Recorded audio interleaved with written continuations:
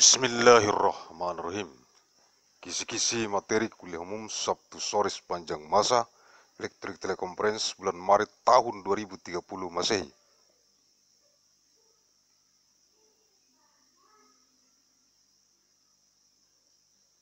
Mission of materials of the public lecture of evidence today for time with electric teleconference of March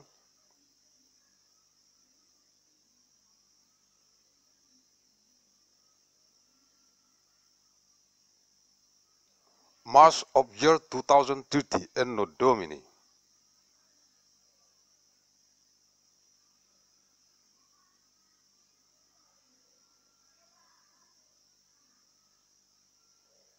Arahan Pendiri dan Ketua Umum Majelis Pimpinan Pusat Global Yayasan Raya, the direction from the founder on the general chairman of the Central Global Leadership Assembly of the Great Mandailing Foundation.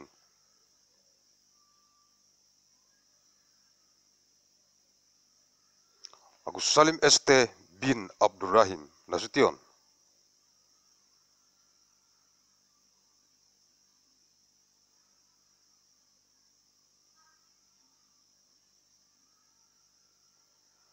Materi-materi kuliah umum Sabtu sore sepanjang masa elektrik teleconference di Kantor Pusat Global Majelis Pimpinan Pusat Global Yayasan Raya.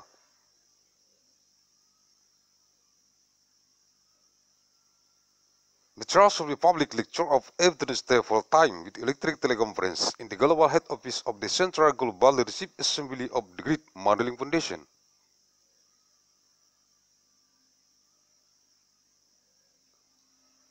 Banggua, Desa Rubunan Lombang, Kecamatan Banjarmasin Selatan, Kabupaten Mandailing Natal, Sumatera Utara, Indonesia.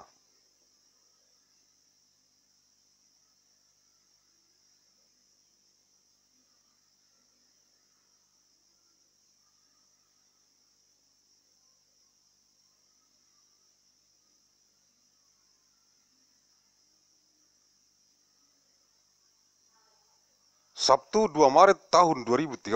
materi kuliah umum e-teleconference, eksistensi 5 orang anggota Biro Media Iklan, Divisi Komunikasi Publik, Majelis Pimpinan Rukun Tetangga, Yayasan Raya.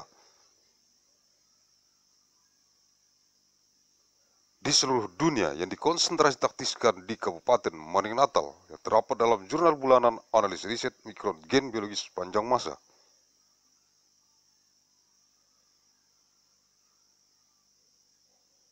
Nomor 242 bulan Februari tahun 2030, Saturday 2nd of March 2030, Public Lecture Material e-teleconference, existence of 5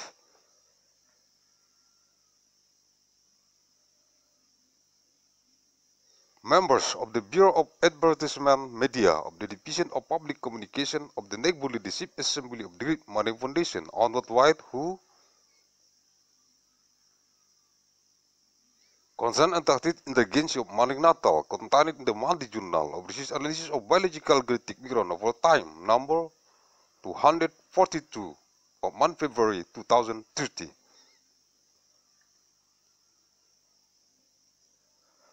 Lima orang anggota Biro Media Iklan, Divisi Komunikasi Publik, Majelis Pimpinan Rukun Tetangga, Yayasan Raya untuk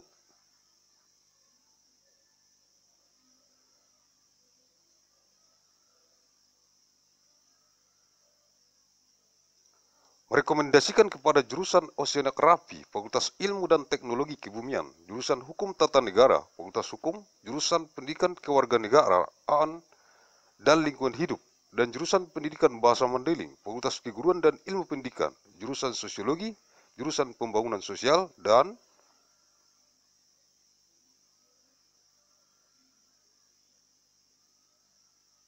Kesejahteraan Sosiatri, dan jurusan Ilmu Administrasi Publik, Fakultas Ilmu Sosial dan Ilmu Politik, jurusan Ekonomi dan Studi Pembangunan, Fakultas Ekonomi dan Manajemen,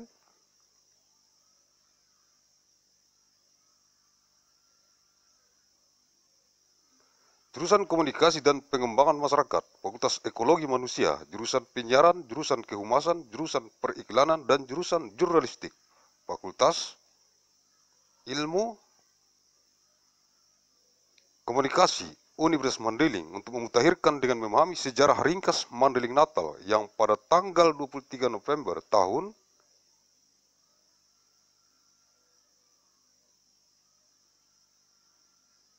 1998, pemerintah Republik Indonesia menetapkan Undang-Undang Nomor 12 Tahun 1998, yaitu Undang-Undang tentang Pembentukan Pemerintahan Kabupaten Mandailing Natal.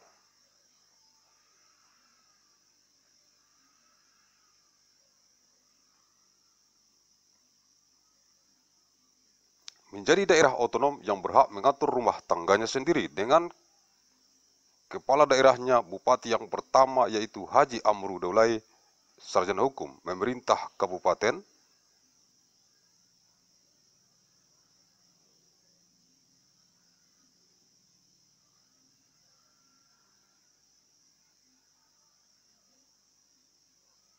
Mandailing Natal dari tahun 1998 hingga tahun 2009 dibantu oleh sekretaris daerah, yakni Dr. Andus Haji Azwar Indra Nasution. Kabupaten Mandailing Natal merupakan pemecahan dari Kabupaten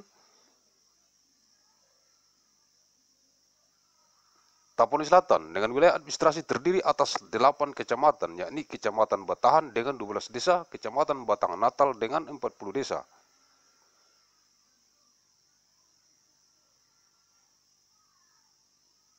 Kecamatan Kota Nopan dengan 85 desa, Kecamatan Morasipongi dengan 16 desa, Kecamatan Penyambungan dengan 61 desa, Kecamatan Muara Batang Gadis dengan 10 desa, Kecamatan Siabu dengan 30 desa. 5 members of the Bureau of Advertisement Media of the Division of Public Communication of the Neighborhood Leadership Assembly of the Great Mandailing Foundation to recommend to the Department of Oceanography, the Faculty of Science and Technology, the Department of Constitutional Law, the Faculty of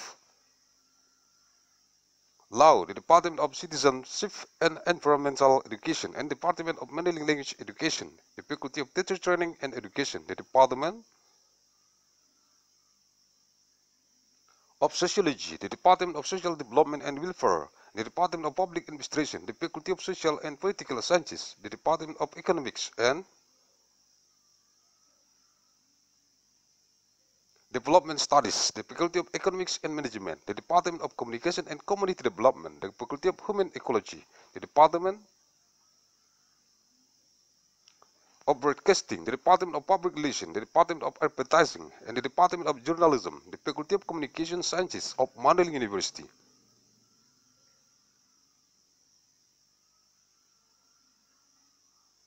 To update by understanding the concise history of Mandailing Natal, which on November of 1998, the government of the Republic of Indonesia enacted law number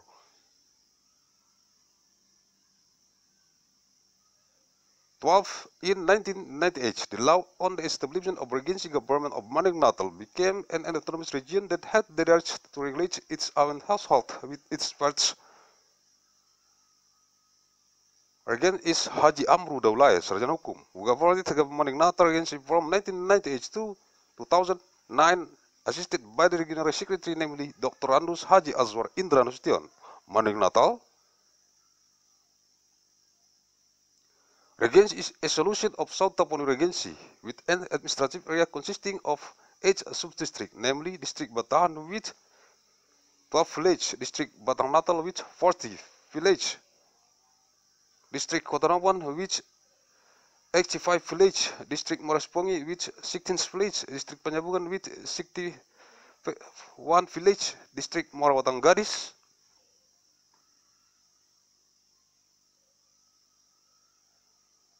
with 10 village, and District Siabu with 30 village. Sabtu 9 Maret tahun 2030 Masehi. Materi kuliah Teleconference. Eksistensi Sekretaris Biro Media. Iklan Divisi Komunikasi Publik Majelis Pimpinan Rukun Tetangga Yayasan Raya di seluruh dunia yang dikonsentrasikan di Kabupaten Mandailing Natal.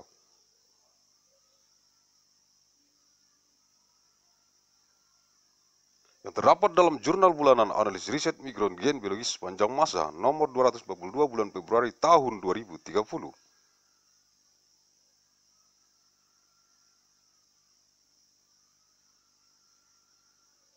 Saturday,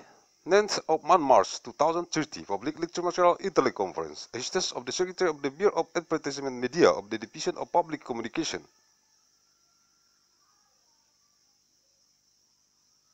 of the neighborhood leadership assembly of the Great Mandailing Foundation on what wide concern and tactics intelligence of Maring Natal contained in the monthly journal of analysis of biological genetic mirror of all time.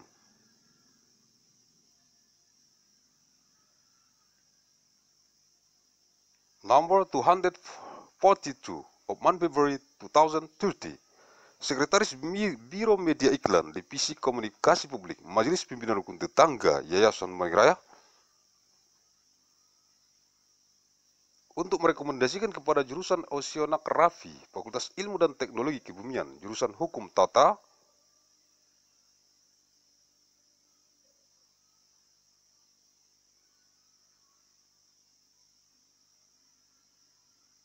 Negara Fakultas Hukum, jurusan Pendidikan Kewarganegaraan dan Lingkungan Hidup, dan jurusan Pendidikan Bahasa Mandailing Fakultas Keguruan dan Ilmu,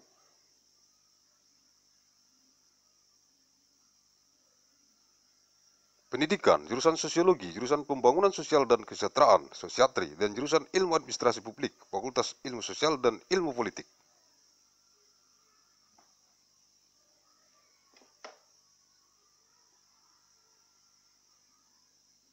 Jurusan Ekonomi dan Studi Pembangunan, Fakultas Ekonomi dan Manajemen, jurusan Komunikasi dan Pengembangan Masyarakat, Fakultas Ekologi Manusia,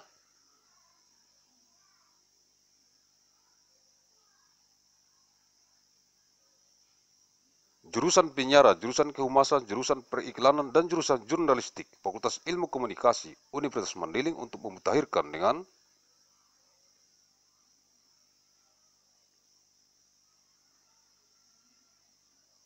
memahami sejarah ringkas Maring Natal. Pada tanggal 29 Juli 2003, Kabupaten Maring Natal mengeluarkan Peraturan Daerah Nomor 7 dan 08 mengenai pemekaran kecamatan dan desa.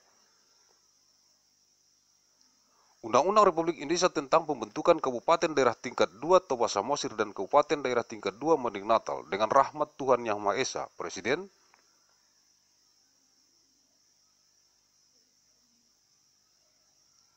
Republik Indonesia menimbang bahwa berhubung dengan perkembangan dan kemajuan Provinsi Daerah Tingkat 1 Sumatera Utara pada umumnya serta Kabupaten Daerah Tingkat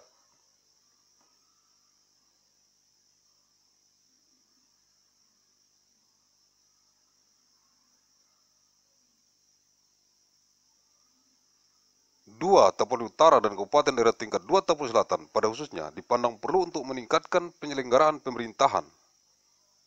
pelaksanaan, pembangunan dan pembinaan kemasyarakatan guna menjamin terpenuhinya tuntutan perkembangan dan kemajuan dimaksud pada masa mendatang.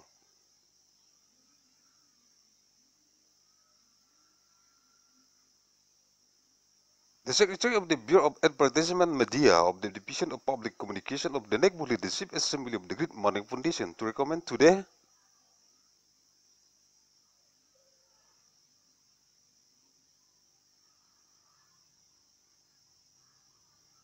Department of Oceanography, the Faculty of Earth Science and Technology, the Department of Constitutional Law, the Faculty of Law, the Department of Citizenship and Environmental Education, and the Department of Mandailing Language Education, the Faculty of Teacher Training and Education, the Department of Sociology, the Department of Social Development and Welfare,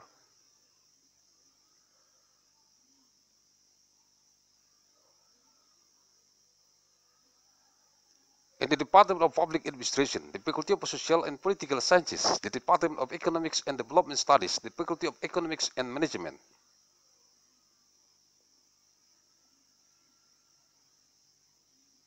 the Department of Communication and Community Development, the Faculty of Human Ecology, the Department of Broadcasting, the Department of Public Relations, the Department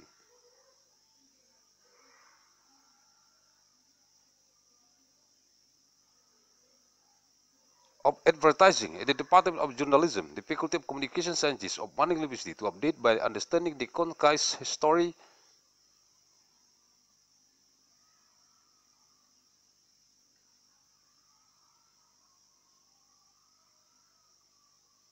of Maring Natal on 29th of July 2003. Maring Natal Regency issued Regional Regulation Number 7 and 8 concerning the division of district and village, the law of the Republic of Indonesia, concerning the establishment of levels 2 Regional Regency of Toba Samosir and the level 2 of Regional Regency of Maring Natal with the grace of the Gods, the Republic of Indonesia considers that in connection with the development and progress of the province of North Sumatra in general and the district of the level 2 of North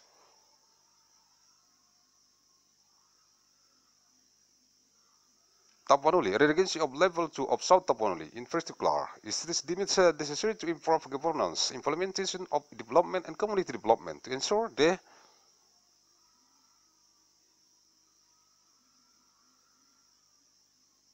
fulfillment of development bans on the intended progress in the future. Sabtu 16 Maret tahun 2030, Materi KUM Teleconference.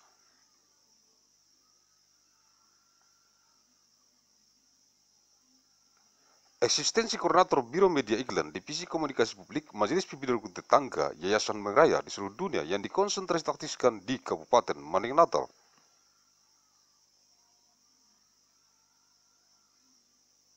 Yang terdapat dalam Jurnal Bulanan Analisis Riset Mikron Gen Biologi Sepanjang Masa nomor 242 bulan Februari tahun 2030.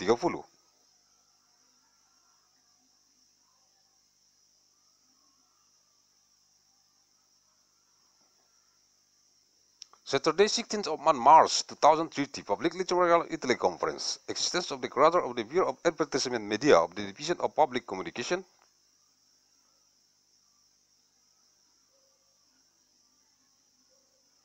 of the Neighborhood Leadership Assembly of the Great Mandailing Foundation on what why concerning entities in the region of Mandailing Natal contained in the Monthly Journal of Research Analysis of Biological Genetic Mirror of all time.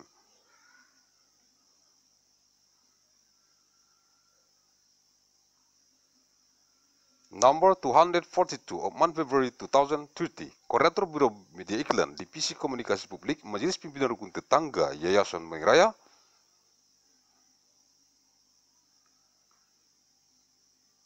untuk merekomendasikan kepada jurusan Oceanografi, Fakultas Ilmu dan Teknologi Kebumian, jurusan Hukum Tata,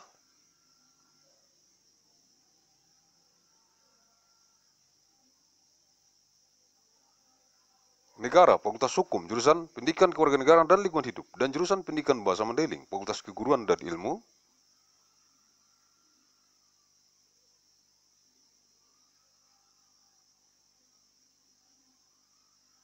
Pendidikan, jurusan Sosiologi, jurusan Pembangunan Sosial dan Kesejahteraan,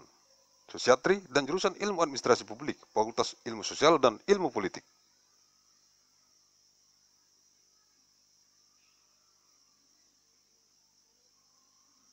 Jurusan Ekonomi dan Studi Pembangunan, Fakultas Ekonomi dan Manajemen, jurusan Komunikasi dan Pengembangan Masyarakat, Fakultas Ekologi Manusia,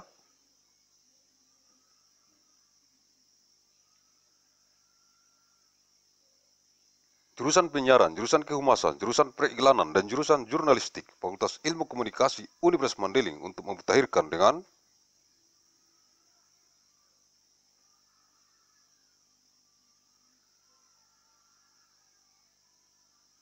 memahami Undang-Undang Republik Indonesia tentang pembentukan Kabupaten Daerah Tingkat 2 Toba Samosir dan Kabupaten Daerah Tingkat 2 Mandailing Natal, bahwa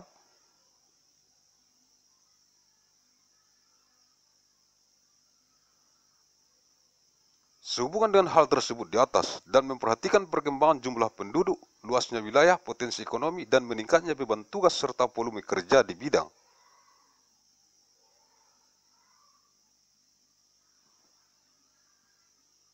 pemerintahan, pembangunan, dan kemasyarakatan di Kabupaten Daerah Tingkat 2 Tapanuli Utara dan Kabupaten Tapanuli Selatan dipandang perlu membentuk Kabupaten Daerah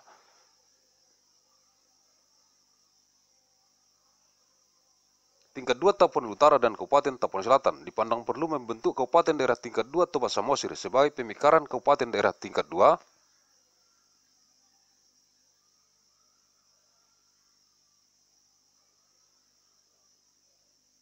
Tapanuli Utara dan Kabupaten Daerah Tingkat 2 Mandailing Natal sebagai pemekaran Kabupaten Daerah Tingkat 2 Tapanuli Selatan, bahwa pembentukan Kabupaten Daerah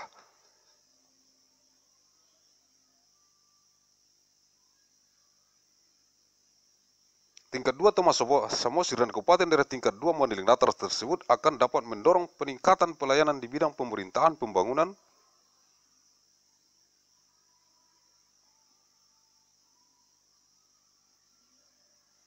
dan kemasyarakatan, serta memberikan kemampuan dalam memanfaatkan potensi wilayahnya untuk menyelenggarakan otonomi daerah, bahwa sesuai dengan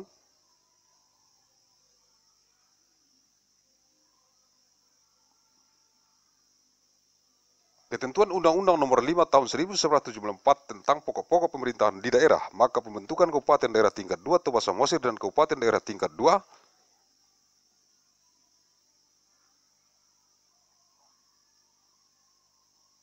Mandailing Natar harus ditetapkan dengan undang-undang. The Creator of the Bureau of Advertisement Media of the Division of Public Communication of the Neighborhood Leadership Assembly of the Great Mandailing Foundation.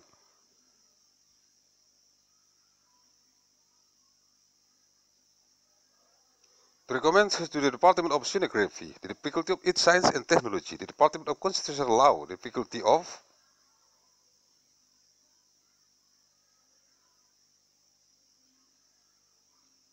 Law, the Department of Citizenship and Environmental Education, and the Department of Mandailing Language Education, the Faculty of Theater Training and Education, the Department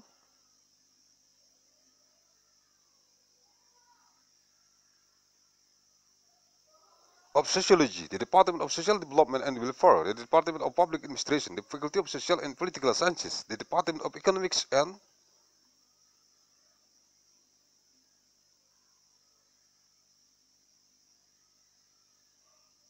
Development Studies, the Faculty of Economics and Management, the Department of Communication and Community Development, the Faculty of Human Ecology, the Department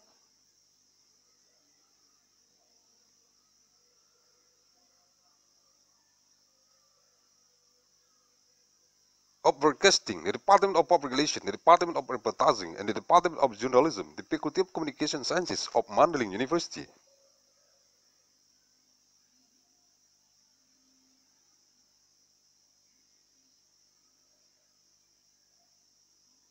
To update by understanding the law of the Republic of Indonesia concerning the formation of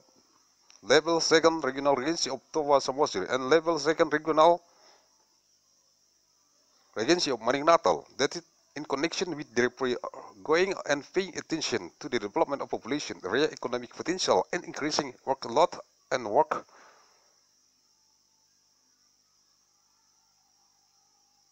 volume in the fields of government, development, and community in the Regency of North Tapanuli and the Regency of South Tapanuli. This deemed it necessary to form the second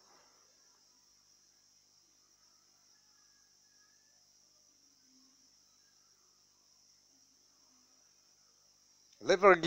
Regency of North Tapanuli and South Tapanuli is deemed necessary to form the second level Regency of Toba Samosir as the division of the second level Regency of North Tapanuli and the second level regional regency of Mandailing Natal as the division of the second level regional regency of South Tapanuli. That the establishment of the second level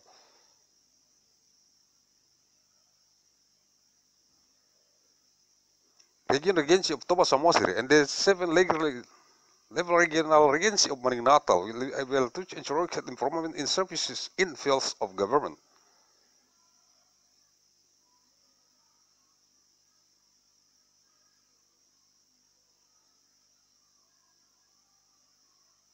Development and society, as well as providing the ability of utilize the potential of region to carry out regional autonomy, that in accordance with the provision of Law Number 5 of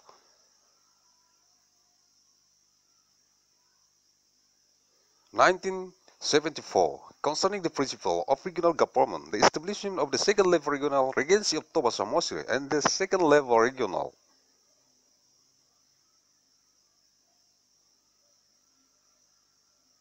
Regency of Mandailing Natal must be established by law. Sabtu 23 Maret tahun 2030, materi kuliah umum Teleconference, eksistensi Biro Media Iklan, Divisi Komunikasi Publik, Majelis Pimpinan Rukun Tetangga Yayasan Raya di seluruh dunia yang dikonsentrasikan di Kabupaten Mandailing Natal.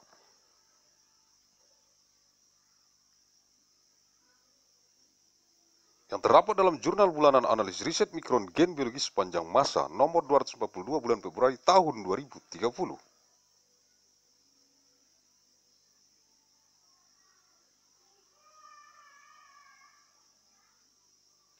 Saturday, 23rd of March 2030, publicly commercial teleconference, extension of the Bureau of Advertisement Media of the Division of Public Communication of the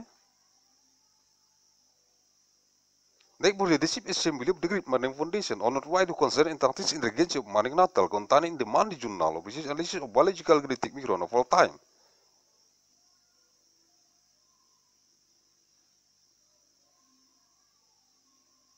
Number 242 of month February 2030,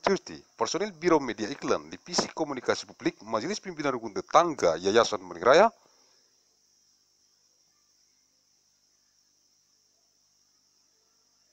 untuk merekomendasikan kepada jurusan Oceanografi, Fakultas Ilmu dan Teknologi Kebumian, jurusan Hukum Tata,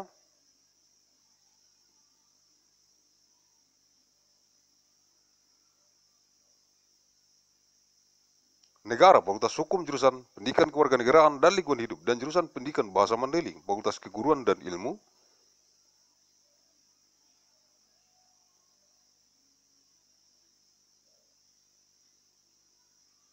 Pendidikan, jurusan Sosiologi, jurusan Pembangunan Sosial dan Kesejahteraan, Sosiatri, dan jurusan Ilmu Administrasi Publik, Fakultas Ilmu Sosial dan Ilmu Politik.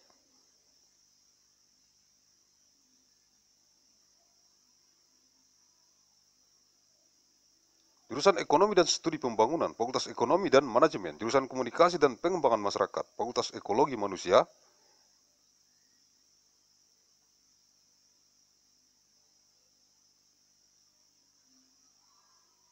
jurusan Penyiaran, jurusan Kehumasan, jurusan Periklanan, dan jurusan Jurnalistik, Fakultas Ilmu Komunikasi, Universitas Mandailing untuk memutakhirkan dengan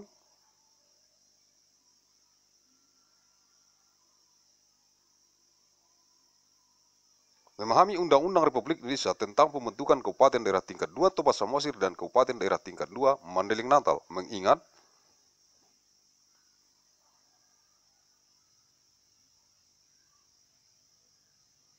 Pasal 5 ayat 1, Pasal 18 dan Pasal 20 ayat 1 Undang-Undang Dasar 1945, Undang-Undang Nomor 5 Tahun 1974 tentang pokok-pokok pemerintahan di daerah, Lembaran Negara Tahun 1974 Nomor 38, tambahan Lembaran Negara Nomor 3037, Undang-Undang Nomor 7 Tahun 1956 tentang pembentukan daerah otonomi kabupaten-kabupaten dalam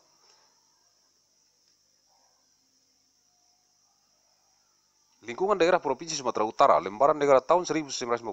Nomor 58, tambahan Lembaran Negara Nomor 1092, Undang-Undang Nomor 24 Tahun 1956 tentang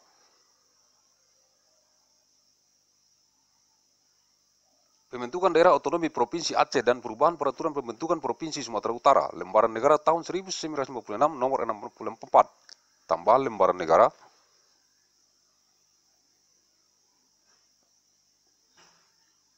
Nomor 1103, Undang-Undang Nomor 16 Tahun 1969 tentang susunan dan kedudukan Majelis Permusyawaratan Rakyat, Dewan Perwakilan Rakyat, dan Dewan Perwakilan Rakyat Daerah.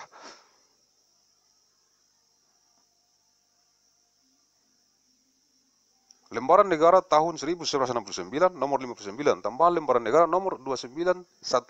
sebagaimana telah beberapa kali diubah, terakhir dengan Undang-Undang Nomor 5 Tahun 1995.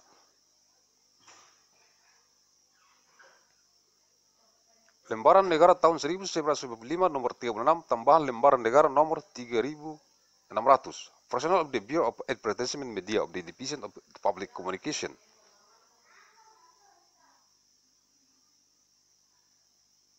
Of the Naval Leadership Assembly of the Great Money Foundation to recommend to the Department of Oceanography, the Faculty of Earth Science and Technology, the Department of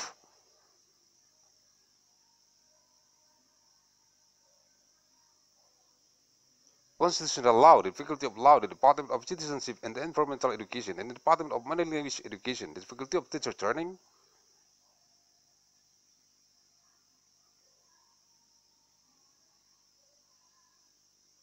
and Education, the Department of Sociology, the Department of Social Development and Welfare, the Department of Public Administration, the Faculty of Social and Political Sciences, the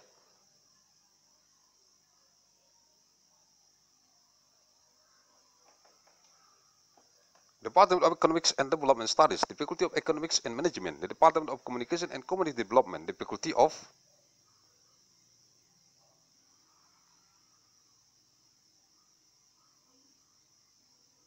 Human Ecology, the Department of Broadcasting, the Department of Public Relations, the Department of Advertising, and the Department of Journalism, the Faculty of Communication,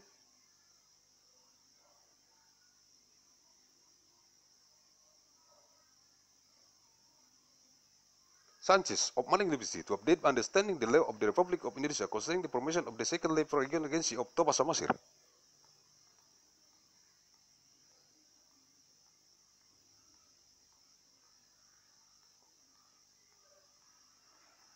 And the second level regional agency of Maning Natal, given Article 5, paragraph Article 18, and Article 20, paragraph 1 of 1945 Constitution, level number 5 of 1974, concerning the principle of the government irrigation, State Gazette of 1974, number 38, supplement the State Gazette number 3037, level number, establishment of the autonomous region of regencies and the regional government of North Sumatra Province, State Gazette 1956, number 58, supplement to the Gazette, State Gazette number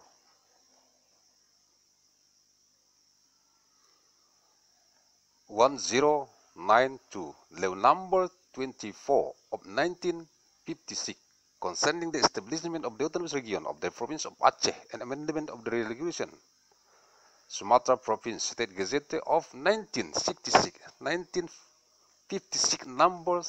64, supplement to the State Gazette number 1103, law number 16 of 1969, Consultative Assembly, the People's Legislative Assembly, and the Regional People's Legislative Assembly, State Gazette of 1969, number 59, supplement to the State Gazette number 2915, as amendments for time most recently by Law Act number 5 of 1995, State Gazette of 1995, number 36, supplement to the State Gazette number 3600, Sabtu 30 Maret tahun 2030, materi kuliah umum Teleconference, eksistensi 5 orang anggota Biro Media 7 baliho sepanjang masa divisi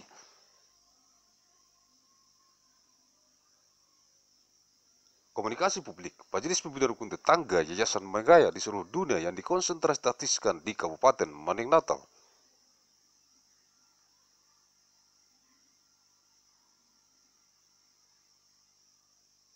Terdapat dalam Jurnal Bulanan Analisis Riset Mikron Gen Biologi Sepanjang Masa nomor 242 bulan Februari tahun 2030.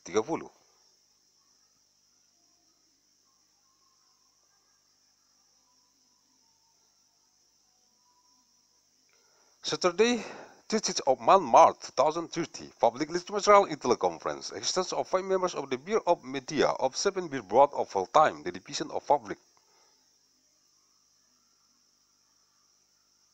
Communication of the National Leadership Assembly of the Great Maning Foundation on the wide question and tactics in regency of Maning Natal.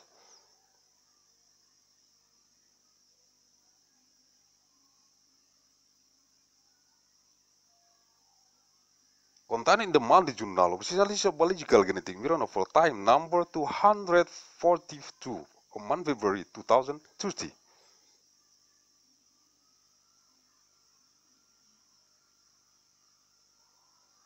Lima orang anggota Biro Media 7 baliho sepanjang masa Divisi Komunikasi Publik Majelis Pimpinan Rukun Tetangga Yayasan Maning Raya untuk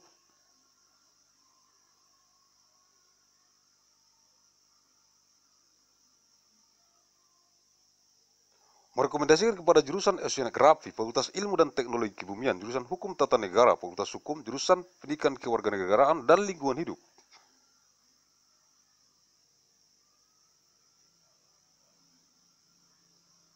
dan jurusan Pendidikan Bahasa Mandailing, Fakultas Keguruan dan Ilmu Pendidikan, jurusan Sosiologi, jurusan Pembangunan Sosial, dan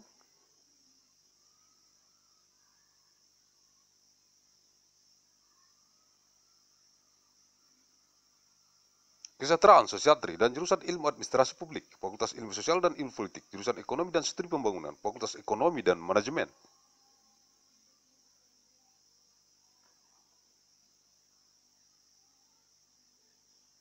Jurusan Komunikasi dan Pengembangan Masyarakat, Fakultas Ekologi Manusia, jurusan Penyiaran, jurusan Kehumasan, jurusan Periklanan, dan jurusan Jurnalistik.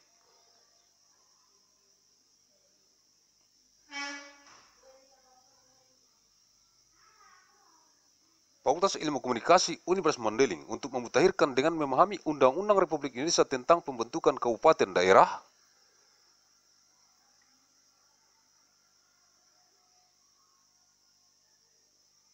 tingkat 2 Toba Samosir dan Kabupaten Daerah tingkat 2 Maning Natal dengan persetujuan Dewan Perwakilan Rakyat Republik Indonesia memutuskan menetapkan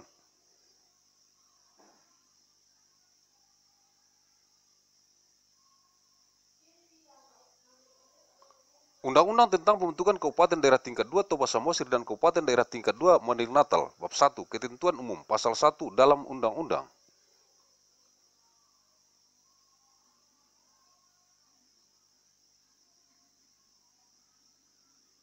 Ini yang dimaksud dengan daerah adalah daerah otonom, sebagaimana dimaksud dalam Pasal 1 huruf E Undang-Undang Nomor 5 Tahun 1994 tentang pokok-pokok pemerintahan di daerah. Wilayah adalah wilayah, sebagaimana dimaksud dalam Pasal 1 huruf G atau wilayah sebagaimana dimaksud dalam penjelasan Pasal 2 Undang-Undang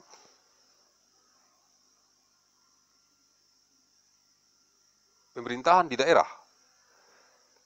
Nomor 5 Tahun 1974 tentang pokok-pokok pemerintahan di daerah, Kabupaten Daerah Tingkat 2 Tapanuli Utara dan Kabupaten Daerah Tingkat 2 Tapanuli Selatan.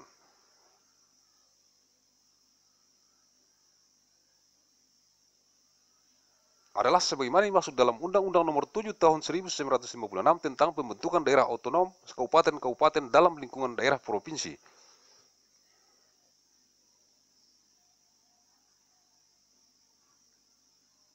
Sumatera Utara dan Provinsi Daerah Tingkat 1 Sumatera Utara adalah sebagaimana dimaksud dalam Undang-Undang Nomor 24 Tahun 1956 tentang pembentukan daerah otonom.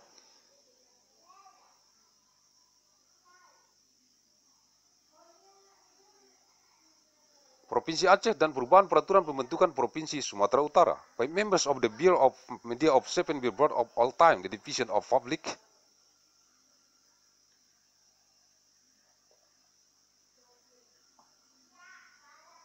Communication of the Nebula, the Chief Assembly of the Great Malay Foundation, to recommend to the Department of Oceanography, the Faculty of Earth Science and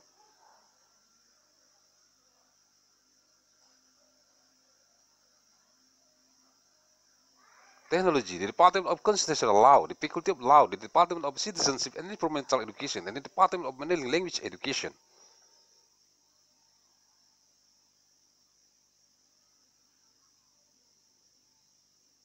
The Faculty of Teacher Training and Education, the Department of Sociology, the Department of Social Development and Welfare, and the Department of Public Administration, the Faculty of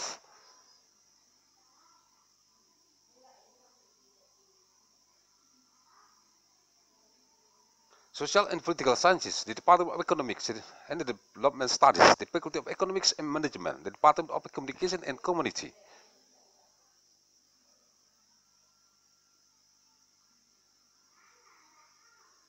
Development, the Faculty of Human Ecology, the Department of Broadcasting, the Department of Public Relations, the Department of Advertising, and the Department of Journalism. The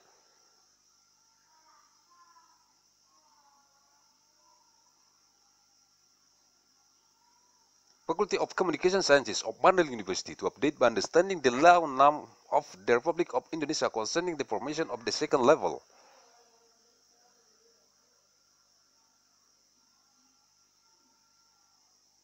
Region Regency of Toba Samosir and the 7th-level Regional Regency of Mandailing Natal, which approval of the People's Legislative Assembly of the Republic of Indonesia decided to stipulate the law concerning the establishment of the 2nd-level Regional Regency of Toba Samosir and the 7th-level Regional Regency of Mandailing Natal, Chapter 1, General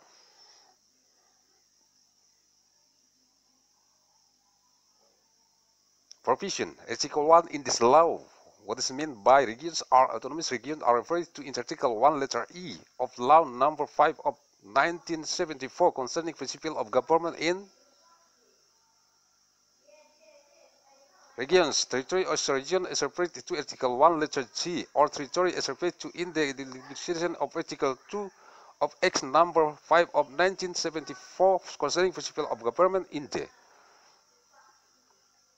region. The level second region regency of North Tapanuli and the level second region regency of South Tapanuli are as referred to in Act number 7 of 1956 concerning establishment of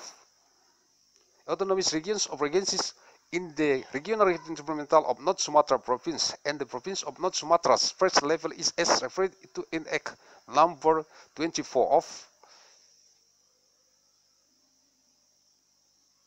1956 concerning the establishment of the autonomous region in the province of Aceh and amendments to a regulation for establishment of North Sumatra province.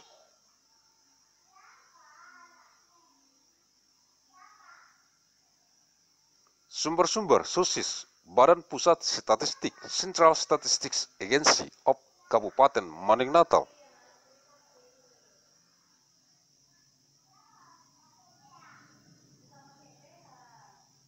Sumatera Utara Indonesia 2015 Google Translate.